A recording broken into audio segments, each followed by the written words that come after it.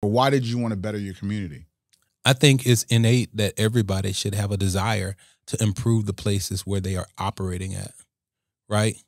And that's constant. There's a concept that Willie Jolly, I just saw a book out there called Attitude of Excellence, but he calls it CANI, constantly and never ending improvement.